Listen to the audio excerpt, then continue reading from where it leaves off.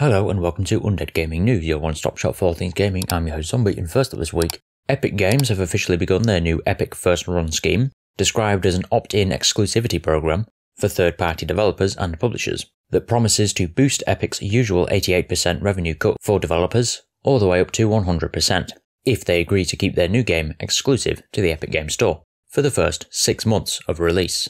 And the company is now complementing that offer by pledging to give developers, in a scheme it's calling Now on Epic, a 6-month 100% revenue cut for bringing over games that are currently live on another third-party PC store or included in a third-party subscription service, available on another third-party PC store. Games must have been released on other storefronts before the 31st of October this year, and after 6 months of being on the Epic Games Store, revenue will revert to Epic's standard 88% to 12% split.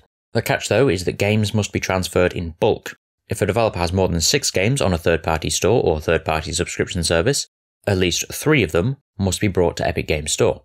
In instances where a developer has less than 3 games, all of them must be brought to the Epic Games Store. This latest bid at bolstering interest in the Epic Games Store comes just weeks after the company laid off around 830 employees, which was roughly 16% of the total workforce, with Epic's CEO Tim Sweeney admitting at the time, for a while now they've been spending way more money than they were earning. However, in other news, according to reports, Netflix is attempting to expand its gaming division with the acquisition of Grand Theft Auto license in order to produce its own GTA title through Netflix games and bolster what is currently a rather patchy roster of indie titles. This would certainly indicate Netflix's intentions to make it big in what is of course the most profitable market in entertainment, but it should be remembered that Netflix Games is available as a mobile platform only, meaning the idea of downloading and or streaming AAA titles from the platform by hooking up a compatible controller or adequate TV or monitor are a long way off. If GTA were to arrive on Netflix Games, it would most likely be as a separate standalone and crucially a mobile title published via Take-Two Interactive's license. This move is of course another attempt at getting more people interested in their gaming space, as so far it's been reported that fewer than 1% of Netflix subscribers play its games on a daily basis. But it will take a lot more than a mobile version of GTA to make Netflix a real force in the gaming world. Also in the news, in an interview with Creatures Inc. managing director Hiroyuki Jinai confirmed that the recently released sequel, Detective Pikachu Returns, was the final game in the storyline that started with 2016's Detective Pikachu for the Nintendo 3DS. But he said that the team isn't ruling out the possibility of a spin-off.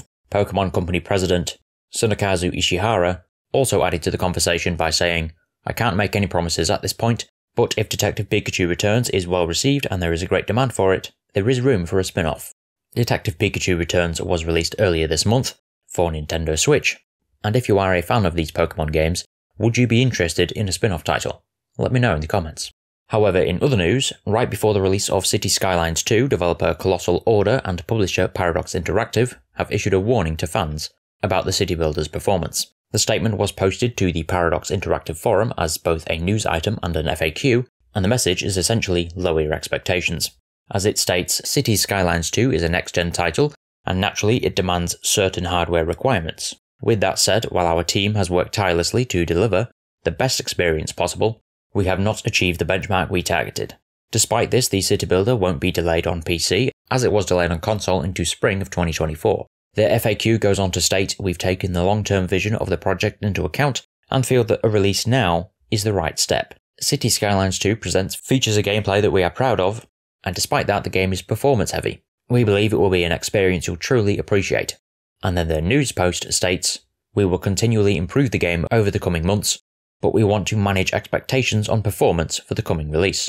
Our ambition is for City Skylines 2 to be enjoyed by as many players as possible, and we're committed to ensuring it reaches its full potential." In other words, as is the case with a lot of games these days, the hope is to fix the problems after the launch. However, it is refreshing to have them state the issues before the launch, rather than release a generic apology after the launch, once they've taken everyone's money for the broken mess that they knew they were releasing. As for what players can do if they still decide to buy the game upon release, more details will follow soon, as their statement says, "We have determined a few graphic settings that have minimal impact on the player experience, but increase performance significantly. We will provide more details shortly." Also in the news, Blizzard has launched its Season of Blood in-game event for its action RPG sequel, Diablo 4, and as a tie-in, they've also announced a new promotion for the vampire-themed season for US residents. The promotion is called Blood Harvest. and Blizzard wants US Diablo 4 players to donate their own blood at any blood clinic. They can go to the Blood Harvest site and submit their proof of donation, such as a confirmation email given to them by their chosen donation site. The proof must be submitted by the end of the day on November the 20th. Blizzard has a goal for players to donate a total of 666 quarts of blood by that due date. If that goal is then reached, Blizzard will unlock in-game items for all Diablo 4 players. But that's not all. Once the goal is reached, a new sweepstakes will also open for everyone over the age of 18 in the US. The sweepstakes will award one person with a custom Diablo 4 gaming PC, which the company says will be liquid-cooled, in part with real human blood. This PC is powered by an NVIDIA GeForce RTX 4090, an Intel Core i9 13900K, 64GB of DDR5 RAM, a 3TB Gen 5 NVMe M.2 SSD storage, and comes in a signature Diablo red and black colour palette with custom Season of Blood graphics. The rules for the sweepstake will be unlocked after the 666 quarts of blood donation goal has been reached. However, in other news, late last year, CD Projekt Red announced that it would step back from development from its free-to-play collectible card game, Gwent, with new cards continuing to be added to the pool in 2023, with the card pool to be considered complete after that, and further balance changes left up to the players. Update 11.10 is the final CD Projekt update. This is the last handmade, developer-prepared content update for Gwent. So after this, they won't be preparing changes to cards anymore. Instead, they will be using a system that you can see in the main menu. It's called a Balance Council. The Balance Council allows players of at least Prestige 1, who have either won 25 ranked games in the current season or reached rank 0, to vote on changes once per month. Each player can choose up to 3 cards, or leader abilities to vote on, and can choose to vote for their power or provision cost to increase or decrease. The choices are weighted to, with your first choice given in a bracket worth 3 votes, the second worth 2 votes, and the third worth a single vote. Cards or abilities will need to rack up at least 50 votes in a month to be changed, with a limit of 15 maximum changes per monthly bracket, and a minimum of 3. The aim is to keep the meta fluctuating to prevent it from becoming too predictable, but not so chaotic that the entire deck becomes worthless overnight. Presumably the Gwent team is being shuffled to other projects like the Cyberpunk 2077 sequel, that's early in development following the release of Phantom Liberty, or maybe the other Witcher titles like the next mainline Witcher game, which is set to be the start of a new trilogy. Also in the news we have Frontier Developments, as they are the latest to lay off employees, following what it said was a challenging year. Elite Dangerous studio, Frontier Developments, has said that it is implementing a hiring freeze, cutting costs, and laying off an unknown number of employees. They stated, during 2023, Frontier refined its strategy to refocus on its core strengths following a period of disappointing financial performance and more challenging industry conditions.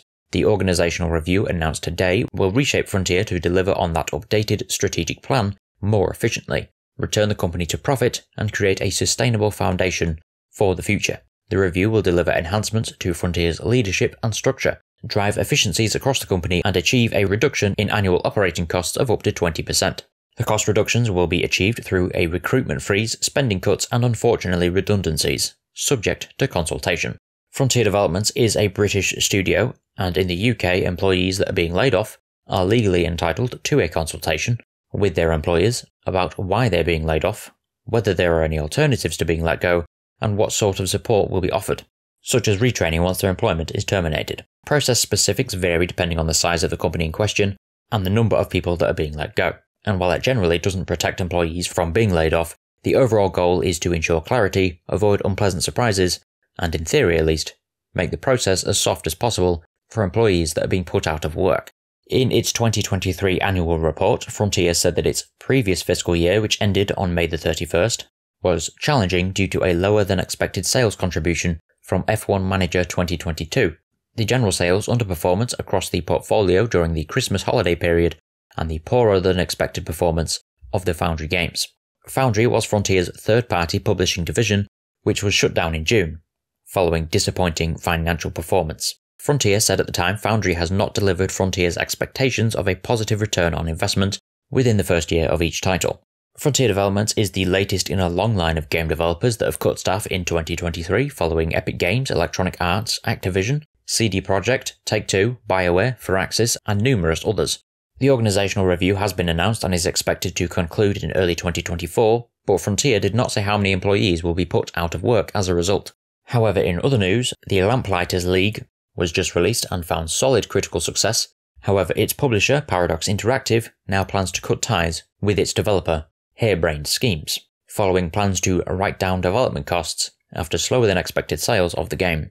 In a recently released press release, publisher Paradox Interactive announced that a mutual agreement was made between both parties, and the Harebrained Schemes would separate from the publisher and return as an independent studio on January 1st, 2024. This sudden news came less than a month after the game's release. They were first acquired by Paradox Interactive in 2018.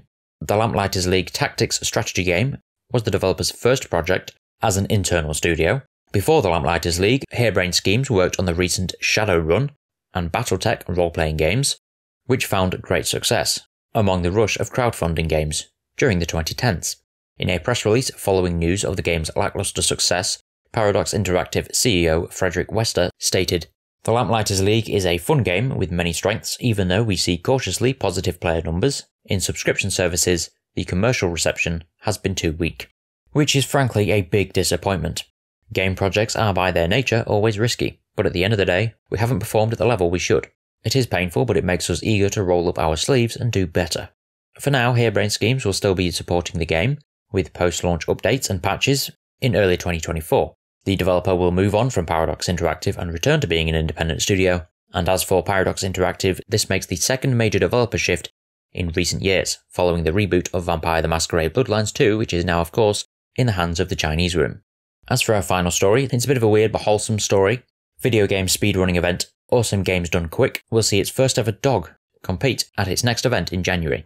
In a post on Twitter, speedrunner JSR posted an announcement video which revealed that his Shiba Inu, Peanut Butter, will be appearing at AGDQ 2024, speedrunning the NES game Gyromite. He uploaded a video of his dog speedrunning the game earlier this year, using a special paddle controller. The dog has completed the game in 25 minutes and 29 seconds. JSR had to command the dog to press the correct buttons using treats, as seen in the video. Games Done Quick events have now raised more than $40 million for charities around the world since their founding in 2010, including Doctors Without Borders, Prevent Cancer Foundation, Malala Fund, Organisation for Autism Research, and CARE. AGDQ 2023 took place in January and by the end of the show had raised a total of $2,642,493 for the Prevent Cancer Foundation. More than 140 speedruns were shown over the course of the week, ranging from well-known titles like Dark Souls 2 to the more obscure games such as Axe Battler on the Game Gear. But that's all we have time for this week. If you have any thoughts on anything discussed this week, please leave it in the comment section below as always, and I'll see you next week. Goodbye.